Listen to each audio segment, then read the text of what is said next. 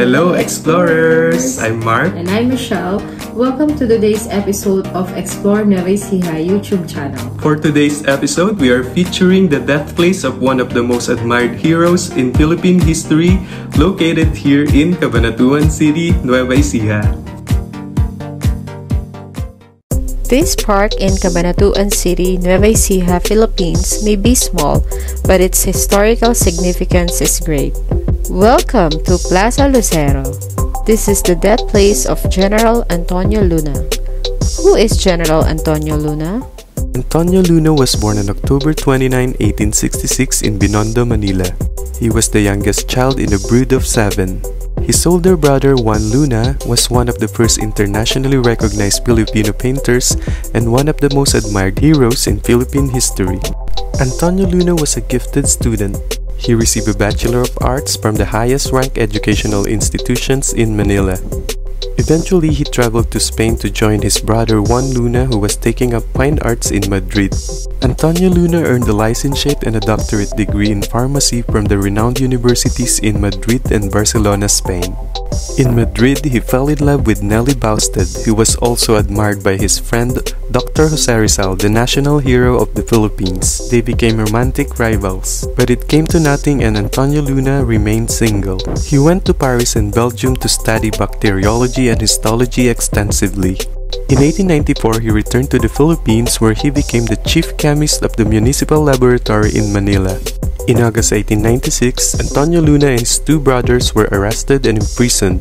They were accused of joining the Katipunan, a revolutionary organization against the Spanish colonial rule in the Philippines.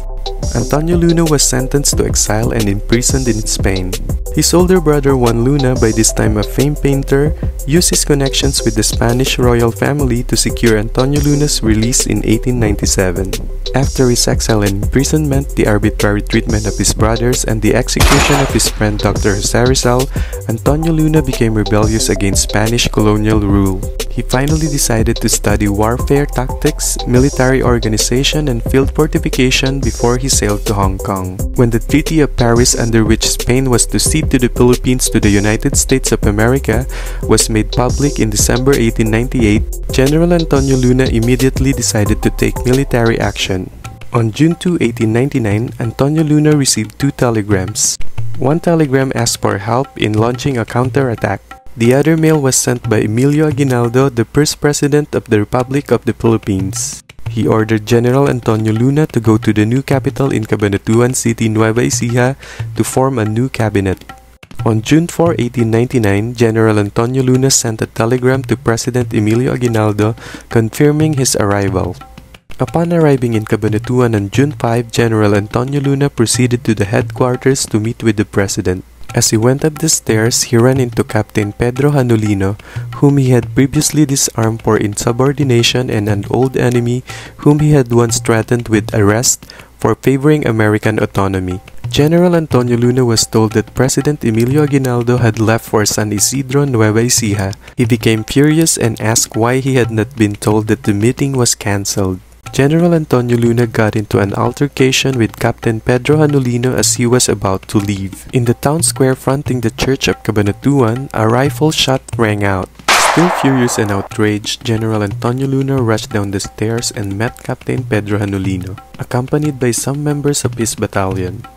Captain Pedro Hanulino swung his bolo at General Antonioluna, wounding him in the head. Hanulino's men fired at General Antonioluna, while the others started stabbing him. General Antonioluna staggered out into the plaza or town square, where his companions Colonel Francisco Roman and Captain Eduardo Rusca were rushing to his aid, but they were also shot.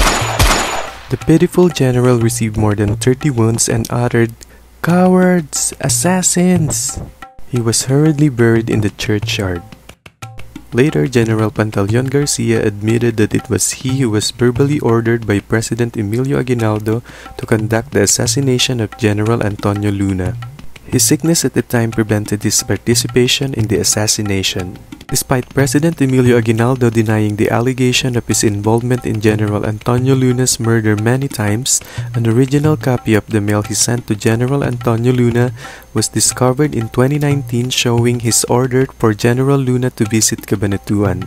The loss of General Antonioluna resulted in a lack of discipline among Filipino soldiers, and it was a major weakness that was never remedied during the course of the war.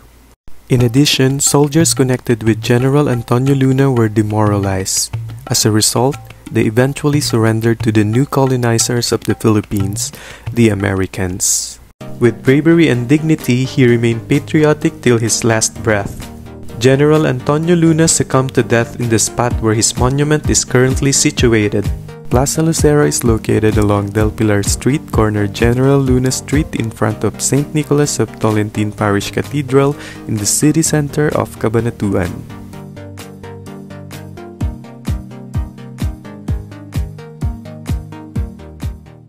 Today, Plaza Lucero is no longer filled with grief and terror. As nightfall comes, more and more people are visiting this small square in the heart of the city.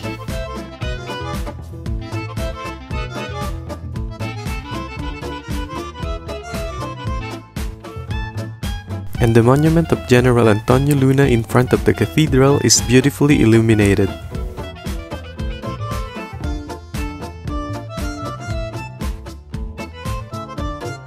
Indeed, Plaza Lucero is relatively small, but its importance in Philippine history is big. The city government of Cabanatuan must maintain the cleanliness and orderliness of Plaza Lucero in salute of the great General Antonioluna, and it's one of the historical gems in the province of Nueva Ecija, Philippines. And this is the other historical site in Cabanatuan City, located 8 kilometers away from the city proper. Cabanatuan American Memorial was a Japanese prison camp during the World War II. More than 500 prisoners of war were jointly rescued here by Filipino guerrillas and American troops on January 30, 1945. To all our subscribers, thank you so much for your continued support. Thank you so much for watching, explorers! Bye!